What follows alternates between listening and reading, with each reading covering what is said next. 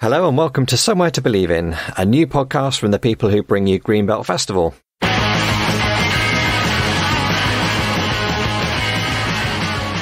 I'm Paul and I'm the creative director of Greenbelt Festival. I'm one of your hosts for this podcast.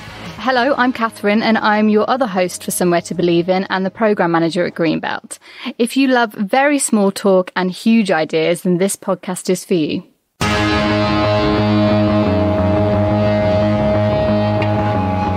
Hi Katherine. Hi Paul. Last in the series, episode 8.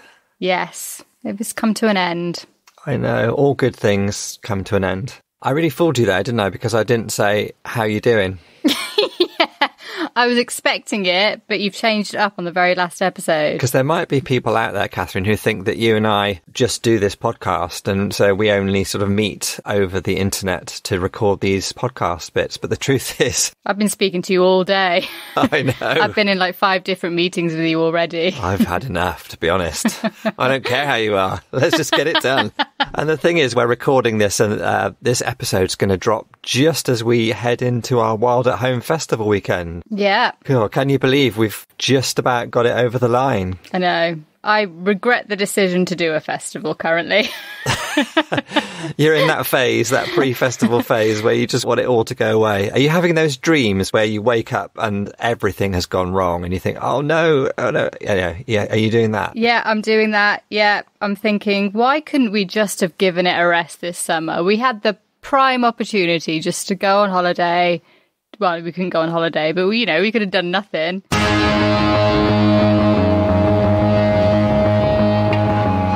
Have you enjoyed doing this podcast, Katherine? I've really enjoyed it, and it's also given me a lot of hope. I feel like it's given me a lot of positivity over the last couple of months. Everybody we've spoken to has seemed positive, and I'm hopeful. And I also feel like I know a direction through it. I know a direction to go in next. Yeah, I've found them really inspiring and encouraging, because it has been a pretty bleak time, hasn't it? When the pandemic first took hold earlier in the year and, ordinary life as we used to know it gradually shut down, we lost the prospect of doing the physical festival. Things felt sort of quite bleak. And I think that we've got a lot to be thankful for. We're very, very fortunate, all of us here who work for Greenbelt. But I think the podcast for you and I has been an added benefit, been a bit of an oasis. And I normally get that feeling from the festival, the physical festival. I feel like that gives me energy, renewed energy to go back out and keep fighting the good fight and keep going. And without having that this year, I feel like these podcasts have actually made it up for that a little bit. That's the bits of feedback that I've enjoyed the most. We've enjoyed getting all the feedback that we have. Thank you for contacting us about the podcast. A few have really stood out for me. In particular, there was one lady who emailed in and said that she hadn't been to Greenbelt for quite a long time now, perhaps even back when we used to be at sites like Dean Park and Castle Ashby in the 1980s and the 1990s. But she'd come across the podcast and it had sort of brought alive that Greenbelt feeling for her again. And I thought, that's exactly what we hoped it might do.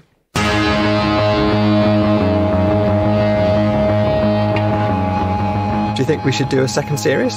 I definitely think we should keep on going, just for my own selfish reasons. It's just made me feel a lot better about the world. So even if we view it through the lens of Katherine's therapy, we need to keep going. Yeah. Yeah, I'm up for that. The well-being of every member of the team is very important.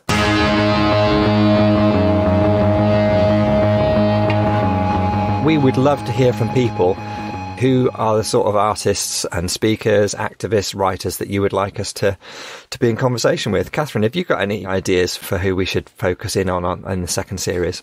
That's a difficult question, Paul, because I don't want to spoil anything. And also, we haven't asked anybody yet. So, yeah, I've got a few ideas in mind. Artists, performance makers, activists. I look forward to seeing that list, Katherine, because you always surprise and provoke me with your ideas.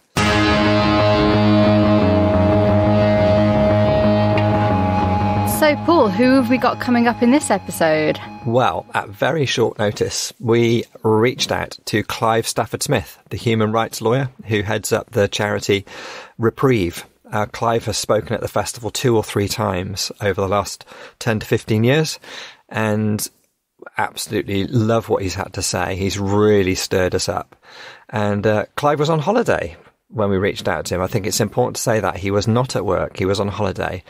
But he answered the email and said he would love to be in conversation with us because Greenbelt is a really important space for him and Reprieve. It's a fascinating conversation with Clive as well. I think he blew my mind about every 3 minutes.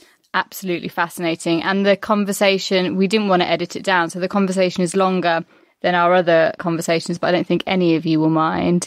Some of the facts and some of the stuff that Clive is saying is hard-hitting. Some people might find it disturbing, but it's important, and so just bear that in mind going into it.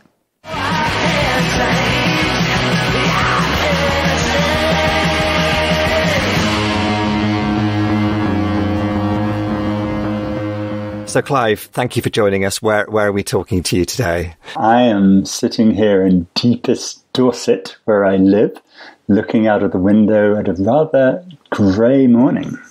And this whole COVID thing has been an extraordinary time for the trampling on the human rights of all sorts of people. So it's been very busy. So not much of a holiday, I'm afraid. What do you mean that it's been a time of trampling on the rights of a lot of people? Well, we don't hear about this very much, but just to give you one limited example of a person on death row in California who's a British guy who's been sentenced to death for 37 years. And he's now 62 years old. And, the Californians are pretty bad at executing people. They've only, this is too many, but they've only executed 10 people in the last quarter century. But finally, he had got a new trial because he has a very strong claim of innocence. And San Quentin, where death row is located, actually had very little COVID until the authorities bussed in 120 people from another California prison, the California Institution for Men, where they had a very high rate of the virus. And of the 120, 20 of them were already tested positive, and the other 100 were in a bus for 461 miles while they drove between the prisons.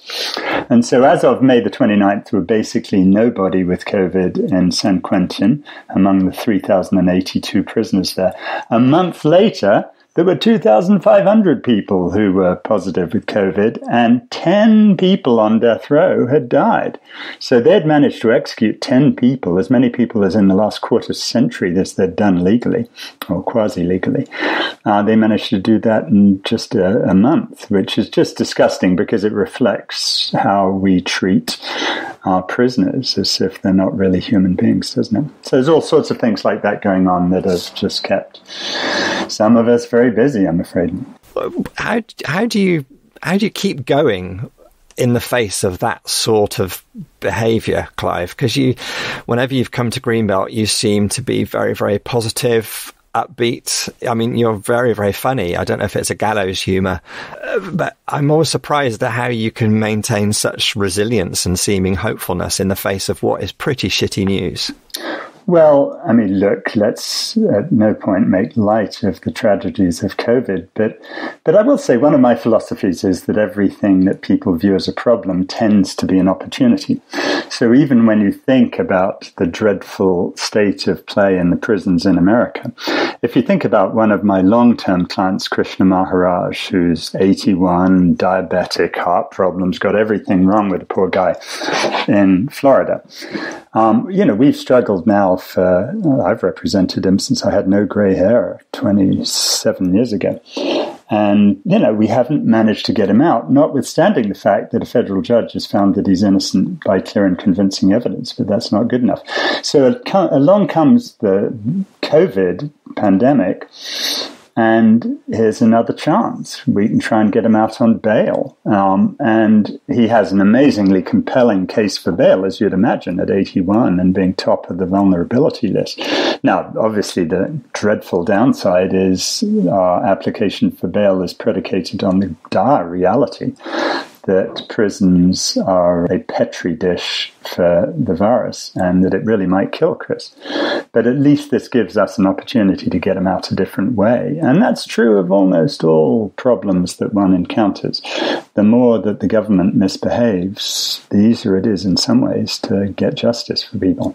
Clive, how did you first get interested in the law? Well, I got interested in the death penalty when I was rather young, and I actually was writing a history paper, I thought, when I was in school, about 16, about the death penalty, and I was slightly horrified to discover that it was a current affairs paper and America was still doing it. So, look, I'm an arrogant English person, and male, makes it even worse. And so I thought I'd go and sort it out, and I thought I'd go to America and write the seminal book that would convince the Americans of the error of their ways. So I went off at age 19 to do this.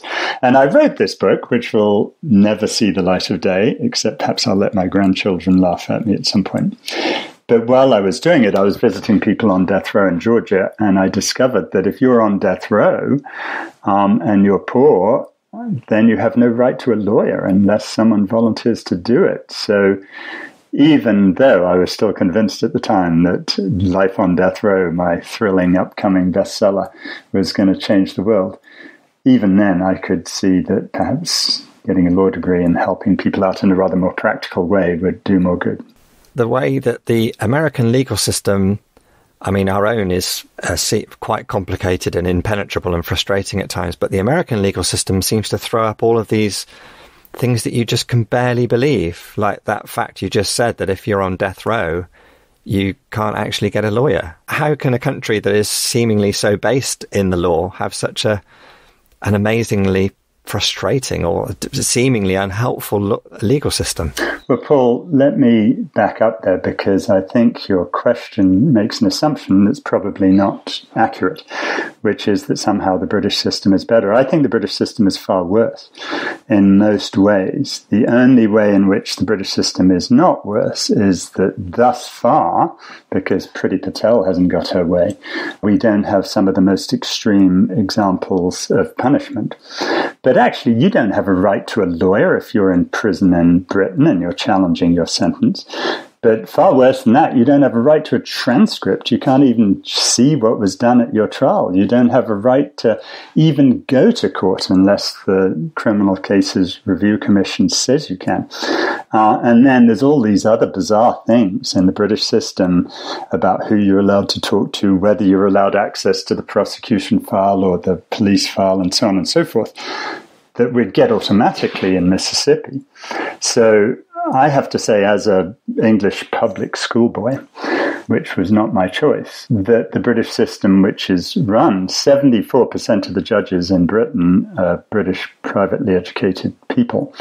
And I'm afraid to say that they really don't have any concept, but generally, about how the judicial system really works. And I would far rather be challenging my wrongful conviction in Mississippi than in Britain.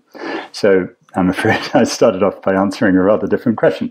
Now, on top of that, the American system, I'm half American, so I have to apologize for that too.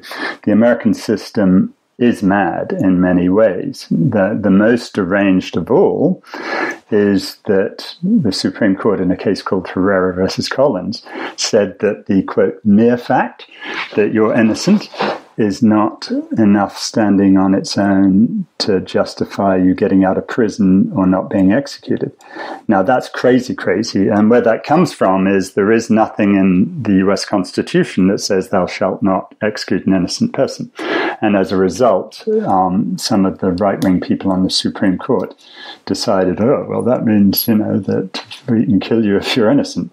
And those sorts of things are crazy, don't get me wrong. But at least in America, we have a First Amendment, we have free speech, we have openness, we get the government's files, we get the police files, all sorts of things that you wouldn't get in Britain. Clive, that's really crazy to me. What do you mean that it doesn't matter whether you're innocent or guilty? Well, in the case of Krishna Maharaj, we have proven that he didn't do the murder. It was done by the Colombian cartel, the drug cartel. And, I went to Colombia twice and, got half a dozen cartel people to go on the record and say, and publicly and swear under oath, that they did these murders and Chris had nothing to do with it, and they don't even know who Chris Maharaj is. The problem under American law is that the Supreme Court has said you can have a fair trial that reaches the wrong result, and you only have a right to a fair trial, not the right result. And I suspect, that you see these things throughout society. I mean, the children who are facing their exam results right now in the era of COVID are probably going to be told they have a right to a fair proceeding, but it doesn't necessarily reach the right result, which strikes me as very bizarre. But in America, the same thing's true. So we have to, beyond proving that he's innocent, we have to prove that there was some unfairness in the trial that's attributable to the government. So, for example, we have to prove that the government covered up the evidence that Chris was innocent, which we can do to a large extent, but they haven't accepted that yet, whereas the government, or rather the court, has accepted that Chris is innocent, but he's still in prison. It is perplexing. It's totally deranged, right? But so many things about the world are deranged. I mean, people think that CSI in a crime scene investigation is good. Forensic science is not science. It's total drivel. 140 people have been executed based on forensic hair analysis, and I've been banging on about this for 25 years. Finally, the FBI admitted recently that they've misstated forensic hair analysis in 90% of the cases they've ever done. Now, they're wrong. They've misstated it in 100% of the cases, but at least they've come most of the way. And forensic hair analysis is just drivel because it's pseudoscience dressed up as science that comes into a courtroom for only one reason, which is to try and put people in prison. And it doesn't serve any other purpose, so therefore there are not scientists actually testing the process. And we see these sorts of things throughout the law all the time. But I'd be curious, in your world, what do you look at and you say, look, a lot of people believe this stuff, but it's just crazy. Am I going to have to give you a few minutes to think about that? Yeah, you put us on the spot there, Clive. How about take one? This is an obvious one in everyone's world, prison. So, Paul, do you believe in prison? I guess in some extreme examples for people who are a danger to themselves and to others, there might be circumstances where it's best to actually keep them away from society at large. But that's not a prison. That could be a secure hospital, right? Yes. What about you, Katherine? Who's the person you most love in life? I guess my parents. Okay, just pick one of them. We won't discriminate. Right. I'll go with my mum. We'll go with the mum. Your mum, what's her name? Yeah, Lynn. Lynn, okay. So Lynn is on trial in front of you. At the moment, looks a bit like Paul. I'm the prosecutor, you're the judge, and I say, Lynn's done a really bad thing and I want you to send her to prison for a long, long stretch. Will you do it? No. Of course you wouldn't. Almost everyone would say no to that, except bizarre judges. I've tried this on a few judges and they say yes. One judge did it with his wife sitting right there, and I don't think she's talked to him since. But, none of us believe in that nonsense for people we care about. We just do it to people we don't care about, and that's obviously crazy. And actually, there are much better ways to solve those problems. So, that would be one example where most people, if you ask, do you believe in prison, say yes.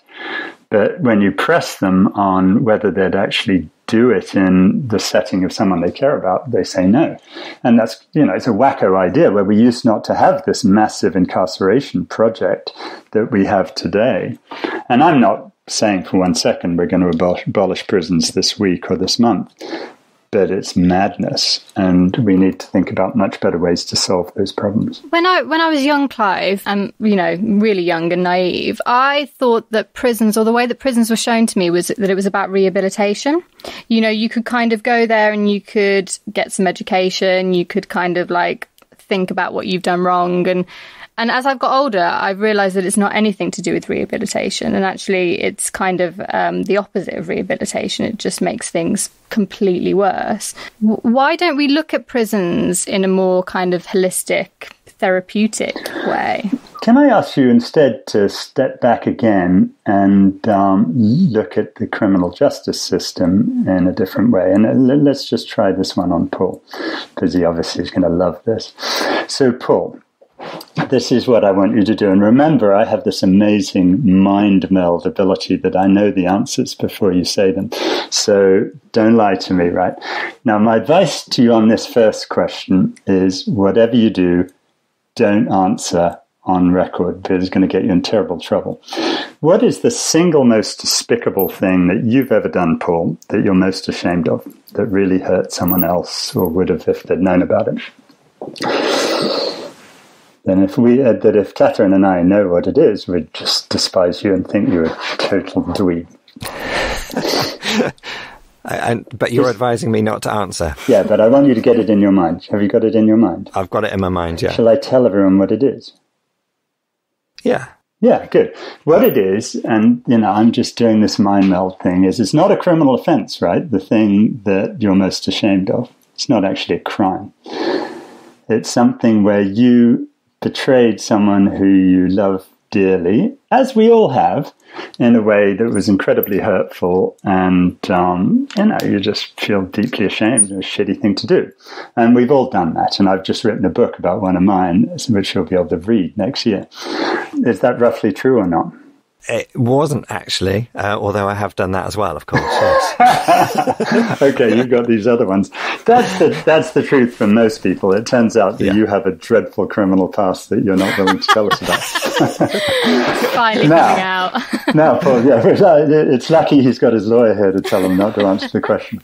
Now, think about this one, and this is not always true for everyone. It's different for different people, but what's the worst criminal offense that you, Paul, have been a victim of?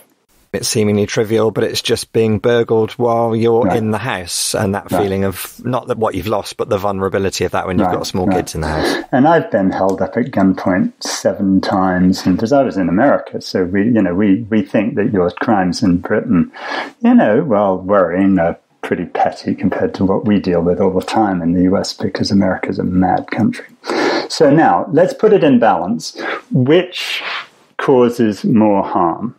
The criminal offense that happened to you, or the number of things that now Catherine's speculating that you did that you're deeply ashamed of? Which caused more harm? More lasting harm actually comes from the stuff that I haven't revealed to you, that I've betrayed in my past. And that's true for most people. It's not true for everyone, but it's true for most people. So the question, this is what I was getting at, Katherine, is why is it that Paul and I, and possibly you, Katherine, are not in prison?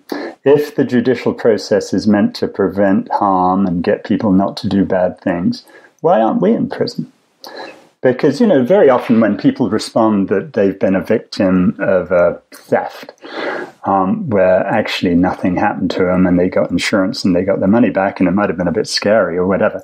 If you do that twice in Alabama, you go to prison for the rest of your life, forever, because Alabama doesn't understand that it's actually 3 strikes and you're out in baseball, so they've got a 2-strike rule. And yet at the same time, what Paul is hoping that we don't extract out of him, what I've written about, where we do these dreadful things that we're really ashamed of, we don't get punished at all. Why is that? Is it something about the valuing of property or things over emotions or... So you are a Marxist, Katherine, and you recognize that. But there are criminal offenses that are silly. It's just emotions, right? Assault is just something that puts you in fear. You don't have to touch someone to be guilty of assault, but you go to prison for it. So we have emotional crimes all over the place. So it's not just that.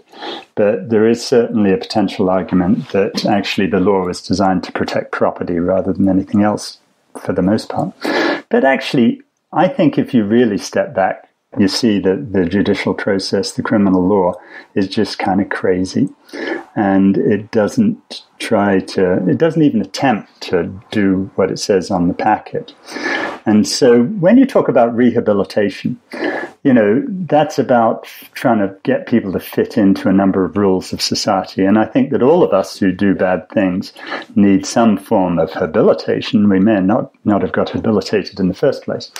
But of course, prison doesn't make people better. It's a pointless process that tends to just teach people how to do other offences.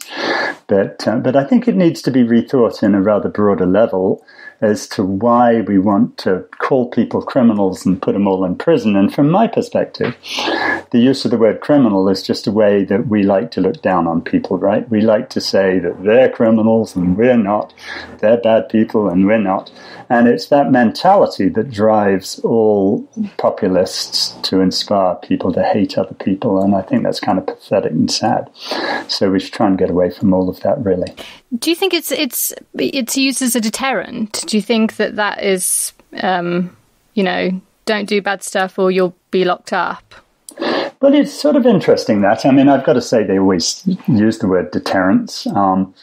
But if that was really true, I was just writing something about Belarus yesterday, and they insist that they have the death penalty to act as a deterrent. But it's all secret. They don't even tell the victim's family when they're going to execute the guy. They don't tell him. They just put a bullet in the back of his head, and then they won't give his body back. So the family doesn't even know their loved one has just been executed. And it's all secretive. By the way, Katherine, just to make you feel better, they're so chauvinist in Belarus, the only country in Europe that still has the death penalty under Litvinenko, that they won't allow women to get the death penalty, which I think is curiously chauvinist. But if it were meant to be a deterrent, you wouldn't do it secretly, of course, would you? But think about it in, a broader sense. One thing that I think is fantastically positive about the evolution of the world in my lifetime is the way we treat our children. When I was sent away to boarding school, I was beaten all the time. I was beaten 3 times in one night just to teach me not to talk after lights were out. And that was bad. That was really uncivilized. And, my parents were paying for it. But nowadays, we wouldn't dream of doing that. And my son, bless him, I tell him stories about the school he might go to, and he suddenly realizes he's really not being bullied that badly. I was waterboarded in my school, which was an interesting example. What they did is they put you in a bath and they put wooden slats over the top, filled it up with cold water, so you had to try to breathe. And then if you poke your nose between the slats, they'd take a pin and stick a pin in your nose to stop you doing it. And that was the sort of thing that went on in school. The way we treat kids today is so much better than that. And we're moving quite rapidly, interestingly, towards a way that we just treat people vastly better. And we don't tend to say that we're going to deter children from doing bad things by whacking them.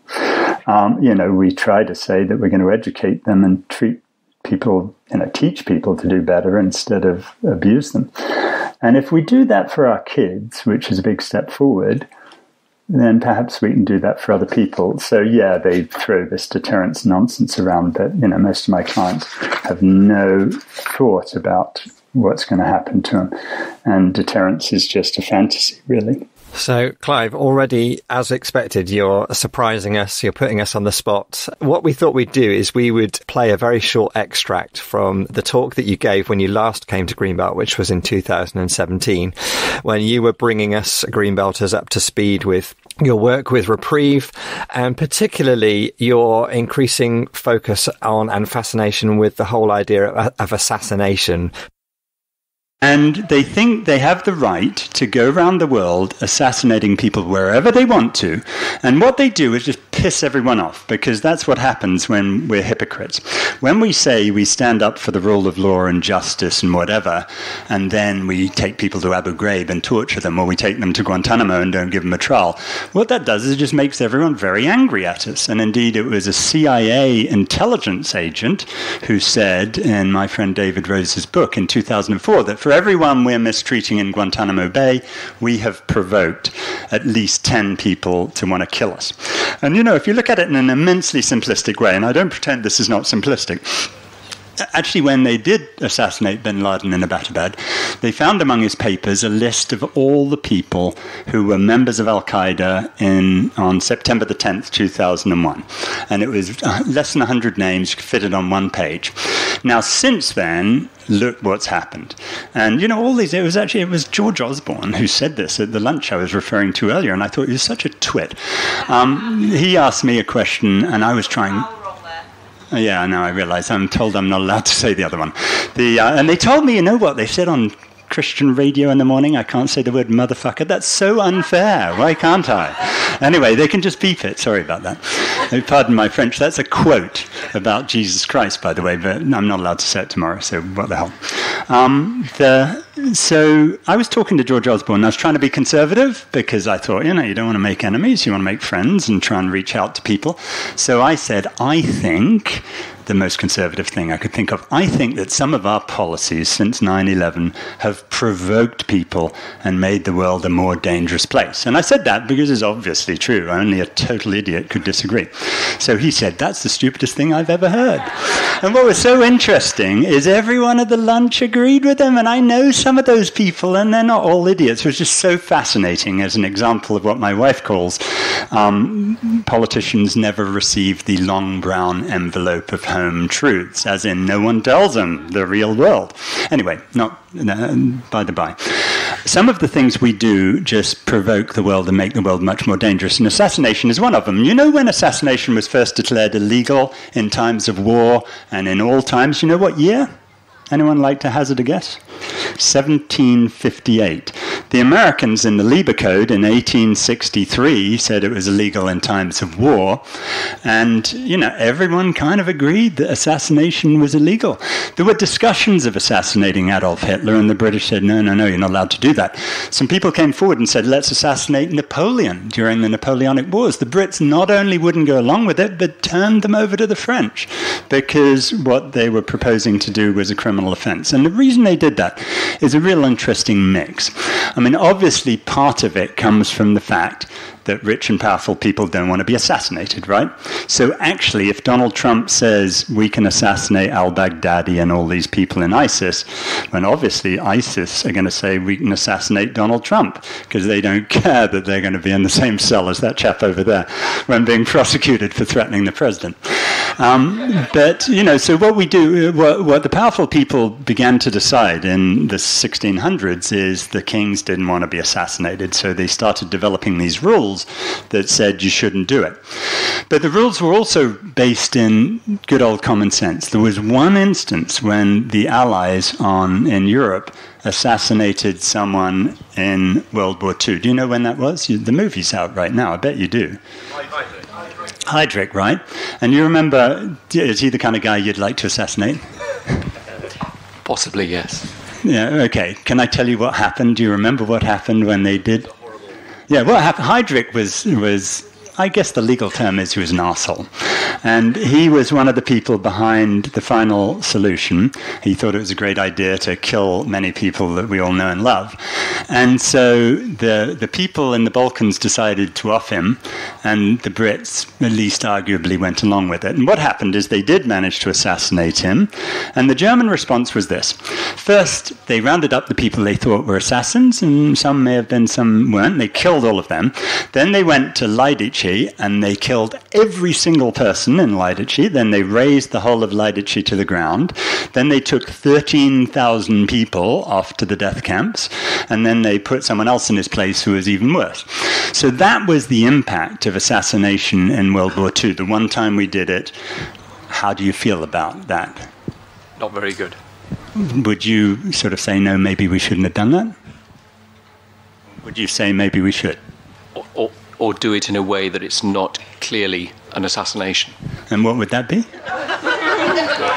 Car accident, yes. Well, it was a car accident. He was in a car and they threw a grenade in his car. It was a big accident. Yes, but it wasn't an accident. It was visibly an assassination at the time.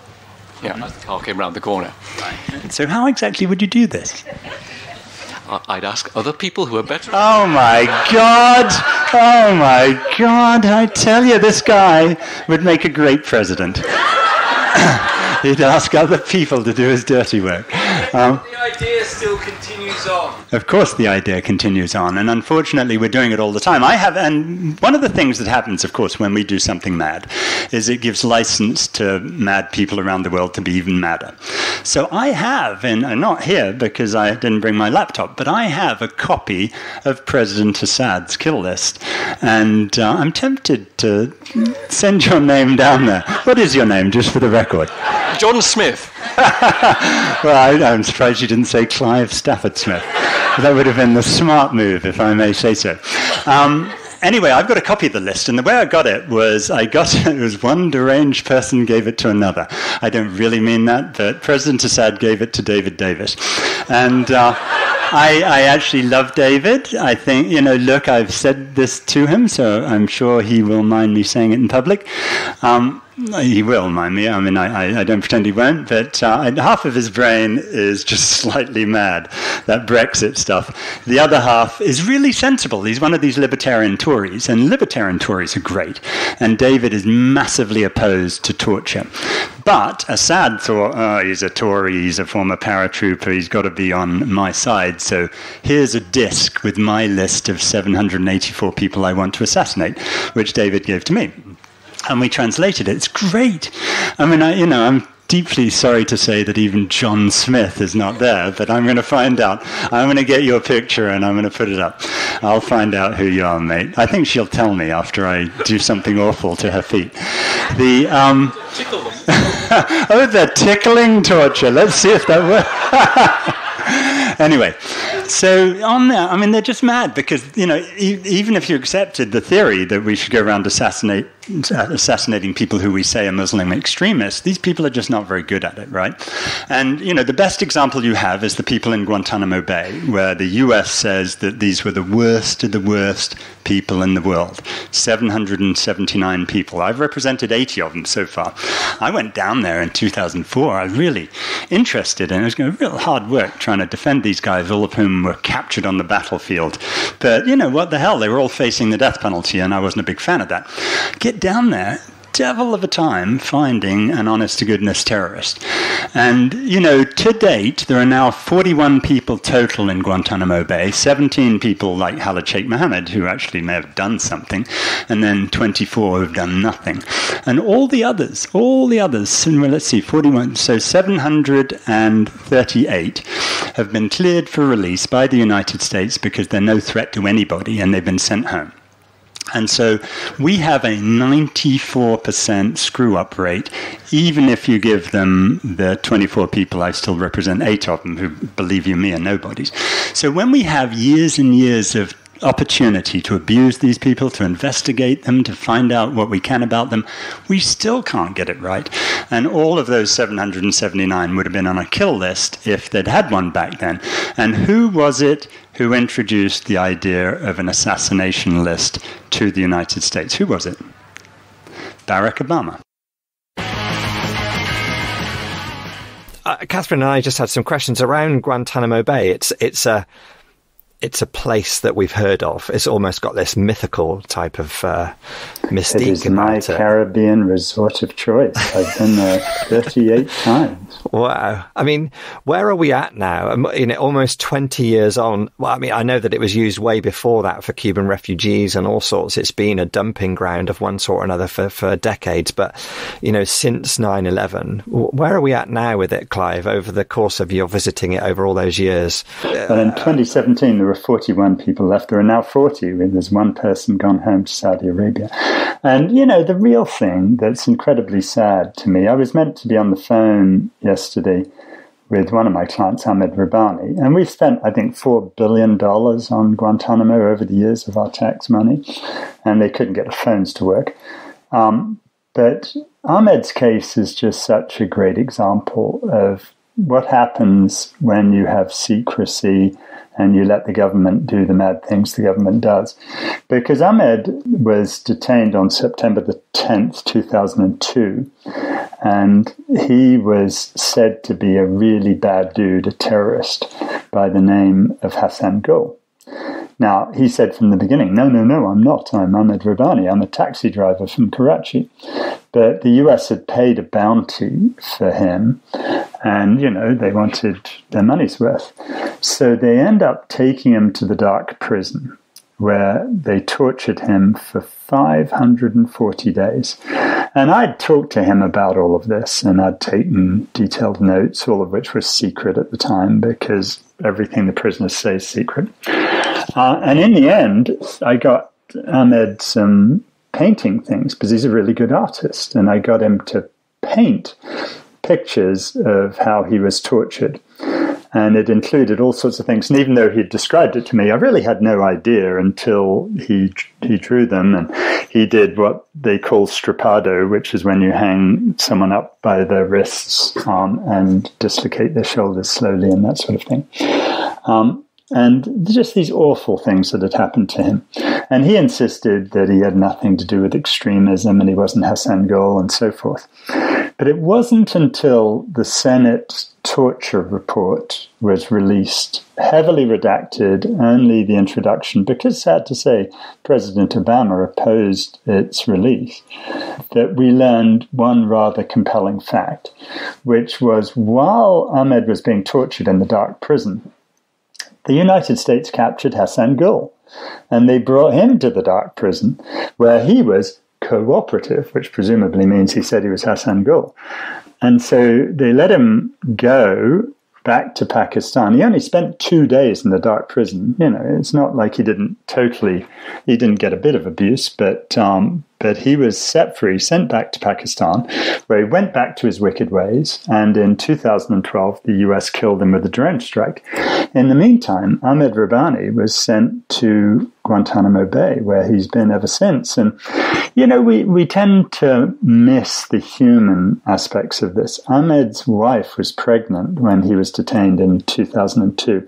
I had a text this morning from his son, Jawad, who's now 17.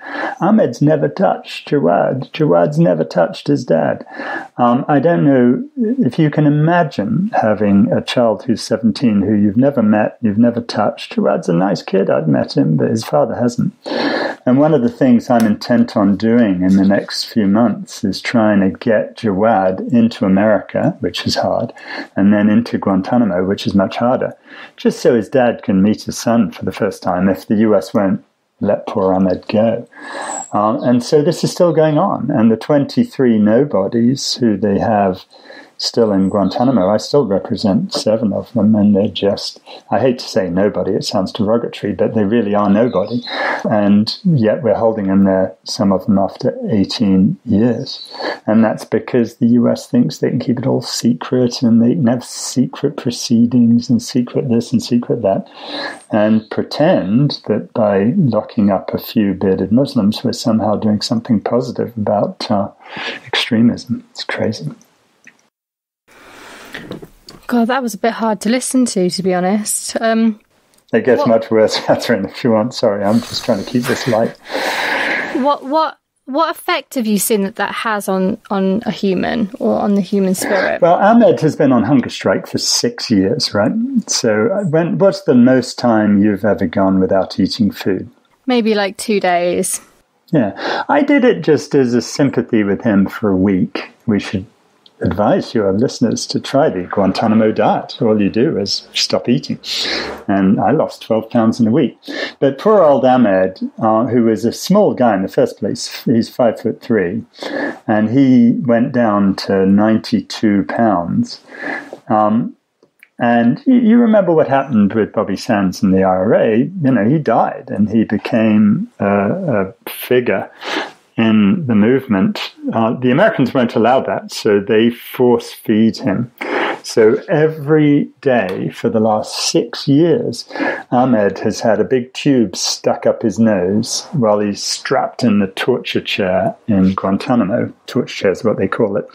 And they do this force feeding intentionally painfully because, as General Brent Craddock said in the New York Times, they want to make it, quote, inconvenient for people to go on hunger strike. And Ahmed has endured this for 6 years, and he does it because it's the only form of peaceful protest that he can imagine. But, the UN says that's torture. I don't think there's any reason to disagree with that. And it's happened to him even after his 540 days in the dark prison. We've had 6 years of this, and it still goes on. And the sad truth is that an awful lot of people have just forgotten these guys, and we can't allow that to happen, and we've got to close the place down. Has that cheered you up any, Katherine? Am I cheering you up, or are you just getting really, really post-traumatic stress disordered over there? I mean, it's great to hear. You have to hear these things. You have to be reminded about them, but awful. We have to do more than be reminded. We have to do something about it. What can we do, Clive, as citizens? Well, there is no one out there who doesn't have a talent that can be used. I'll give you just a really simple example. So with Ahmed and his pictures, I knew his pictures were not going to get through the censors, right? Because they were too graphic about his torture. And I was sitting there in Guantanamo thinking, how can I get this out? So what I did was I wrote a very detailed description of the pictures of his torture. It was just me describing the pictures. And I got that through the censors, even though the pictures didn't come through. So then someone on the outside who's an artist can take my version of just describing what Ahmed had drawn and reproduce it. So an artist might think that he or she has nothing to contribute to this, but it's just not true. You can do a really wonderful graphic rendition. I know what it's meant to look like, so I can help you. And then we can recreate these pictures, and then we can put them all over the world. With your work with Reprieve, Clive, I guess there's this whole thing of money and finance and law and legal support. And how do you fund the work that you do with Reprieve? Because presumably no one can afford to pay you for the work that you do in terms of the people you represent. Well, I wouldn't ask them to pay me. I'm not here to take money from unfortunate people in prison. I did get paid 2 six-packs of beer by a friend once, but that's my only attorney's fee. And the beer was stolen by the guards at the Mississippi State Penitentiary, I'll have you know, which is really annoying. So 100% of my private income from the law has been stolen from me. Yeah, we're totally dependent on charitable donations. And, we try to follow what I call my mother-in-law's rule, which is that the money we hold in trust for the clients. And so, you don't pay yourself a big salary or nonsense like that. I mean, it's a huge privilege to do this work in the first place, so I wouldn't want to be paid a big salary. But that money is held in trust for the clients so that we can do everything possible to help people like Ahmed or people like Chris Maharaj to get some justice. But anyone who would like to make donation is very welcome. Go online right now to Reprieve and make a donation. It would be seriously very, very much appreciated. Me and Paul have this discussion a lot in the office because Paul is a pacifist, and I've always had a few, what if this situation, and isn't it sometimes better for the greater good? And we have a lot of interesting discussions about that. And your talk, I think, has been the first time that it has made up my mind that violence is never an answer. Wow, well, I'm really pleased. I mean, I hate to say anything nice about Paul, obviously, but he's right. And it actually takes a great deal of courage to be a true pacifist, I think, because most cases are easy, right? I was having a discussion with my son's primary school head teacher some years ago, and he was in the Navy for many years, nice guy. And I asked him what was he would have contemplated taking part in as a naval officer in the last 100 years. And he said, look, the only one I'd even think about taking part in really was World War II. And the rest of them were just totally counterproductive in every way. And it is, bad cases make bad law. And it is always the, what do you do about Adolf Hitler case that is the hardest one for people. But I can't think of another case, the Falkland Islands, for goodness sake, Iraq twice. All of these things caused far more trouble than they did solve anything, and just killed a bunch of people. And so, in almost every case, it's just easy. World War II is a bit tougher, but actually, in a way, perhaps what we should do is go backwards and look at the reasons. I don't think World War II would have happened if we'd behaved a bit better after World War I. And, I don't think we would have these mad, deranged leaders that we see around the world today if those of us who are on the liberal side of the world just stood up for our values instead of being pathetic and start running towards the right to try to neutralize the right. We need to stand up all the time for our principles, and not just when some crazy guy in a jackboot is starting a war against us. And then I think we would go a long way towards stopping it. Can I just say something blatantly sexist? That is against men. Sorry about this.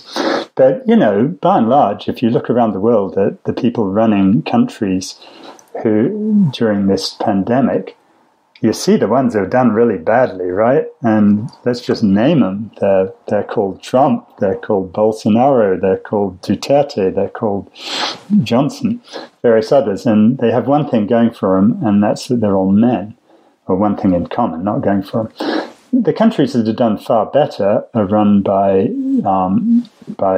Ms. Ahern or Ms. Merkel or whatever.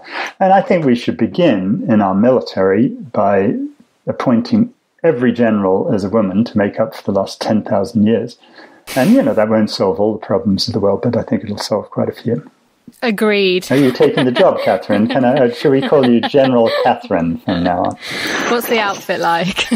Well, Admiral. Would you rather be Air Vice Marshal, an Admiral, or a General? Depends on the hat. So, Clive, we obviously the Greenbelt constituency is a particular sort of community. A lot of them rather nice people. I hate to say, a lot of them are Christian. Many of them are churchgoers. Is there a way that the faith communities more generally can play more of a role in working for a transformation of what we think is a functioning criminal justice system? When I used to try capital cases, I would always pick Christians, and I'd begin by saying, let me try this on you. What's the worst crime, Paul, that a human being can commit?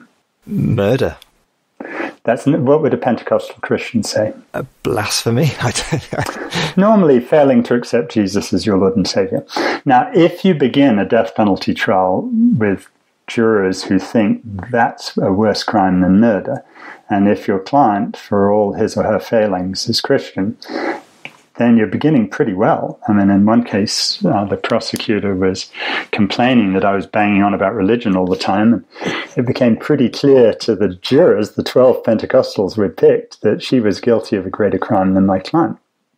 And that's a good place to be in any trial. And the same is true of all these other things, like love your neighbor as yourself, and so on and so forth, because they remind us of some pretty basic issues about how we should run our society. So, I don't know whether this is helpful at all, probably not, but first and foremost, people who do believe in the Bible, we should use that language and really believe in it and act like it, because that's the best thing you can do as a person, let alone as a Christian, is to behave in the way that your principles actually dictate. And, that's cool. It's actually very nice. And I think that I always used to threaten people, and I'd say, look, if you help me on this case, you won't get eternal damnation. You'll get into purgatory. You won't get into heaven because that's full of very boring people. But purgatory is where the cool people are. But, the trouble is most people don't really buy that they're going to hell anyhow, so my threat is no longer very valid. So perhaps we should just rejig it and say, look, if you behave nicely, it just makes the world go round. If we, instead of groveling after money and our own self-benefit, but just to look around, do what my mum used to say, which is just look for people who are worse off than you are and try and help them. That just makes the world a much better place. And it's so self-evidently right. I will say that if you want to know my views on mad ideas, which you may not. I think capitalism is just crazy, right? I mean, the idea that we're going to make the world better by just groveling after money ourselves is just absurd. So, just follow your principles is all you need to do, and that'll lead you somewhere great. And what I say to all my students this summer is, let's identify your passion. Let's identify what really floats your boat. And then let's figure out a way that you can spend the rest of your life doing that. So, Katherine, what floats your boat? What are you really passionate about? I've always been passionate about the arts and about using it to tell good stories. Okay. And Paul, what about you? Yeah, likewise, passionate about the arts, but I'm also a person of faith, so I'm always looking for ways that those things can connect to try and open people's minds, shape behaviour, start a movement. I'd love to know what it is that makes you passionate about art, right, or the arts. Because what I love to do and explore with my students is what is underneath that passion? What are the principles that guide it? And then how can we put it into action that really makes a difference? And, on a very basic level, Katherine, you've talked about telling stories and this, that, and the other. Clearly, telling stories that achieve justice, which I have a sense probably is something you're into, is really powerful. And I found it fascinating taking half a dozen British artists to Pakistan when we were doing drone work. That on the plane over, the British artists are banging on about how political art is so boring. And I'm thinking, what is wrong with you people? I mean, come on. Do you like ABBA or do you like I mean, I like ABBA. But do you like ABBA or do you like something that has a little politics? So we get to Pakistan, and the Pakistani artists thought the British artists were crazy. And the Pakistani artists were saying, what's the point of art if it doesn't have a political impact? And when it came time to doing art about drones and about assassination and killing children, everyone pretty much came around, and it was just really interesting to see the impact of that and how, for example, one photographer who had expressed a certain disdain for political art ended up doing amazingly dramatic black and white pictures of the fragments of the drone missiles that had killed children with the serial numbers on those missile parts, so we could trace them back to the manufacturer, so we could blame the manufacturer for killing a bunch of children, and so forth. And, that was fantastic. And there's always a way to explore your passion about the arts and explore your other love, if it happens to be, I hope, about doing a little good in the world and figuring out a way to make the two of them mesh so that you get into purgatory, which at least with Paul is going to work as a threat because he's headed for hell, obviously, after everything he said today. So we're going to have to work on a bit of that. Paul's probably not Catholic, but we need to get him in there to make his confession and get a bit of a promise that he's going to heaven. Yeah, absolutely. Clive, thank you so much for your being so generous with your time on holiday as you are. Can I ask you, how have you managed to play any cricket in a COVID summer? See, this is the thing. The reason I'm secretly glad that I don't have a date to come to Greenbelt on bank holiday is I've got a big cricket match then, and I'd have to choose. Yeah, we played a lot of cricket. It's been great this season because the moment that the person living in number 10 Downing Street finally worked out that cricket is not a sport where we all hang out really close together, and if I'm fielding at long leg, I'm 100 yards from the nearest human being. Since then, we've been playing 3 matches a week. And, so great. Life. How about you guys? I think you count off the years of your life through blackberries and the cricket season. And I need lots of young people to take up the human rights stuff so I can just retire and become an international cricket star in my fantasy. But in the meantime, we'll just have to settle for the Mapperton Marauders. Well, thank you, Clive. Thank you for putting us on the spot as well. It's been the most questions we've been asked in these conversations. So thank you very much. Well, it's much more fun that way. Yeah. And Katherine, when you find out the secrets, just send me an email. I'll let you know. Good. All right. Bye. Thanks so much, Clive. Thank you so much. Thank you. Sure.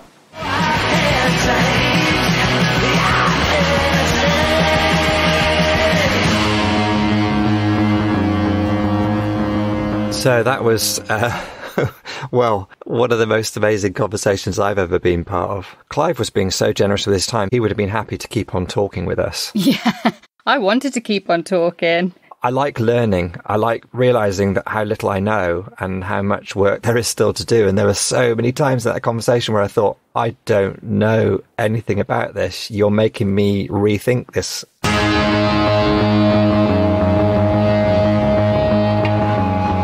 I mean, I went straight in there with him and I said, cool, isn't the US legal system nuts? And he came straight back and said, yeah, I mean, it's a bit frustrating, but ours here in the UK is a lot worse.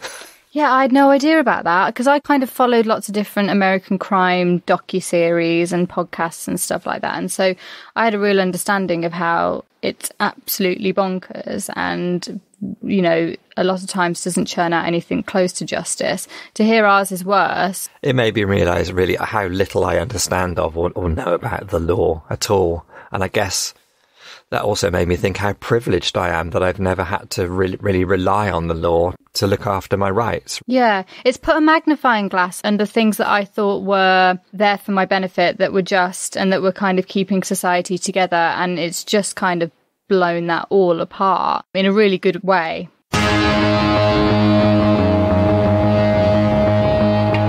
You say you like watching American crime series and docudramas and stuff. What about the fact that forensic science isn't science at all, in Clive's opinion? Why aren't people talking about that? Something that I've picked up from the American system is that normally things only get brought in to court by the prosecutor that will prove somebody is guilty. So stuff doesn't get brought in if it doesn't show that they're guilty or if it shows something else. At first I thought, oh yeah, perhaps that's just a little bee that he's got in his bonnet. But then he talked about the percentage of cases that are getting overturned and re-examined that have proved to be completely wrong. I thought, how little we know.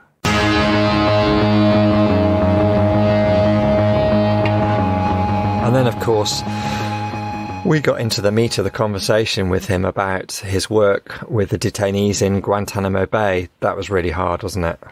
The thing is, I don't think, even if I could think of the worst criminal in my mind and I could think about some of the worst crimes that they could commit, I don't even think it would get close to describing what the US government have done to that particular prisoner, Ahmed Rabini, and I'm sure it's happened to other prisoners in Guantanamo Bay. It doesn't even get close to that. To think of someone being tortured for over 500 days and to think of someone being force-fed in a painful way for 6 or 7 years, I couldn't have even imagined such brutality. And that it's still it's still happening. That guy is still in prison and he's still being force-fed. Yeah, it's really, really hard to hear. And I can't believe how someone can...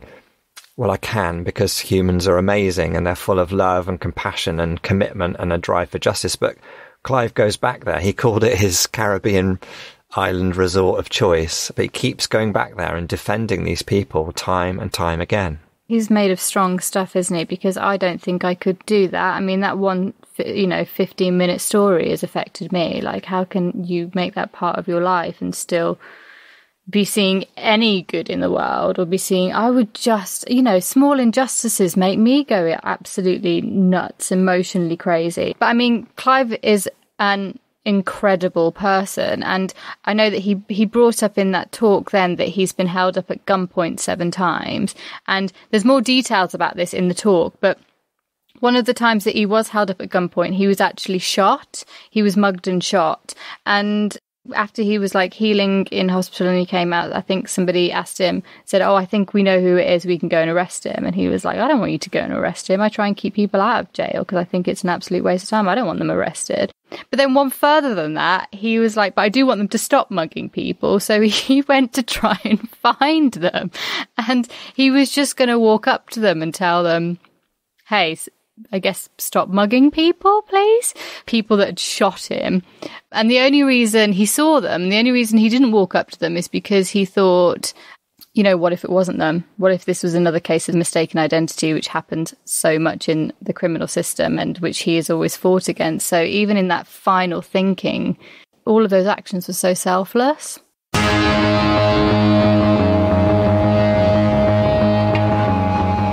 he seems really committed to being as empathetic as he possibly can, putting himself in other people's shoes, really trying to understand what it must feel like, what life must be like. And that for me has emerged as quite a strong theme across all of these podcasts. I think you talked about it actually in one of the earlier podcast episodes where you said, what sort of leadership are you looking for? And you were saying, wouldn't it be great if we could have a new crop of leaders who, instead of like the strong men across the world that we've got at the moment, like, Bolsonaro, Erdogan, Trump, etc., could be vulnerable, where there could be a new model of leadership which says, hey, hold on, we've still got lots to learn here. Hold on, let's just take our time. Let's listen. Let's be vulnerable. That vulnerability, I think, is something that I know that you value particularly. Because you don't see that in our leaders. You see people that are kind of giving off power and authority. And to me, it's a very dated kind of icons that we're looking up to. Whereas all the people that we've spoken to, like Clive Stafford Smith, he's an intelligent guy. I think he said he was like educated at Oxford and he had private boarding school. Like he could be earning vast amounts of money and, doing whatever he wanted in this world. But instead he's chosen a completely different path.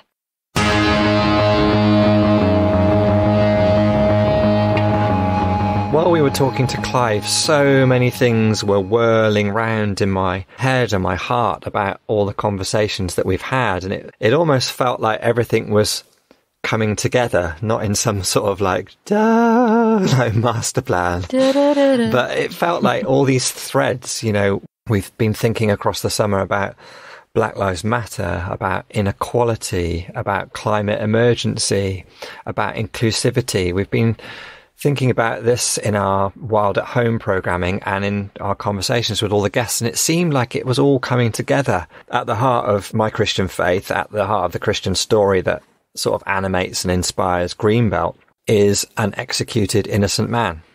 And, I don't want to get all preachy about it, but it has really, really made me think of, why is it that God placed at the heart and the center of everything in terms of God's connection and love for us as humanity and for the world? Why is it at the heart of that is an executed man, an executed innocent man who we call Jesus Christ?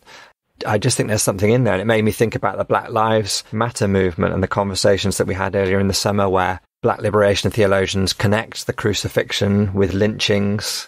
And then I thought about, we've thought about colonialism a lot as well through these podcasts and across the summer. And I was thinking, this innocent man died at the hands of a colonial power, the Romans in Palestine at the time. It's just brought me back to that old story in a way. And it's made me think how resonant that story still is.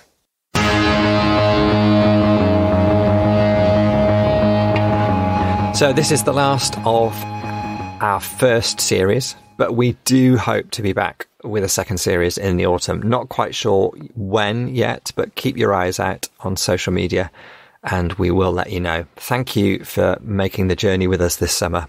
Yeah, thank you for listening to us and indulging us in this. We've still got this email set up, stbi@greenbelt.org.uk, so you can email us there about the podcast, things you'd like to see.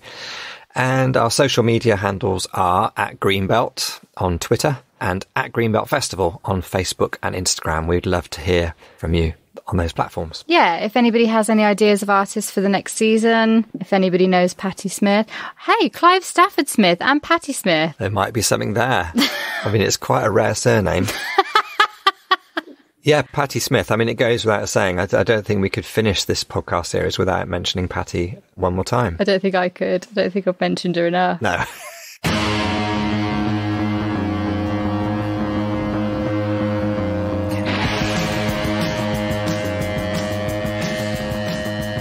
I don't know if the listeners can tell, but Katherine and I are very, very tired. We're just about there with the Wild at Home Festival, but it's, as always, when you make a festival, it does slightly do you in just before it happens. But thank you for bearing with us. We'd also like to say thank you to all the people who've helped us make these podcasts. to Daisy, who's put everything together, got it all published, done all the artwork. Thanks ever so much, Daisy.